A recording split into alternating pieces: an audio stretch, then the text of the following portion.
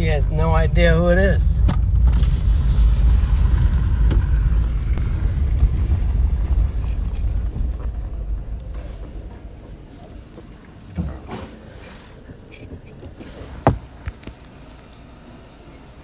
Oh! Surprise! Made it! What are you talking about? Yeah, man, I had it planned.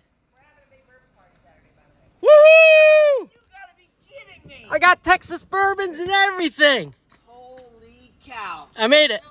Dude, I was like, oh, Morgan's home. Ah, Brother Red! I love you, buddy. I got you. Oh, I cannot believe it. She goes, hey, put on an extra burger. Let's get a 6 Oh. one on for the boys. I was like, all right, let's do it. I made it. I made Dad it. told me you were working today, so I didn't bother.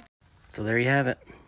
I drove all day Wednesday, 14 hours. Ended up staying close to Birmingham, Alabama.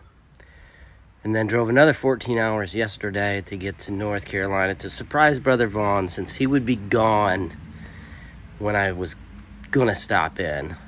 My boss switched my schedule. I was supposed to work Saturday.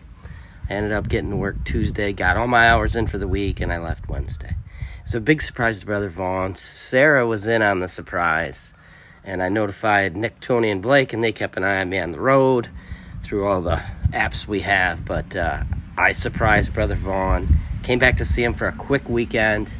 I've been visiting him, well, for the last 2 years, every month. And now I'm going to New York, and I won't be able to see him that much. I couldn't get out of the South without stopping and surprise Brother Vaughn. We're going to have a little picnic tomorrow. I bought him a bunch of Texas bourbons. We're going to try those. Got some Texas beer. We're doing some ribs. So, yeah, I surprised him. And I lied to Dad. I told him I was working. Sorry, Dad. Hi, Mom. Hi, Dad. I'm at Brother Vaughn's. Surprise!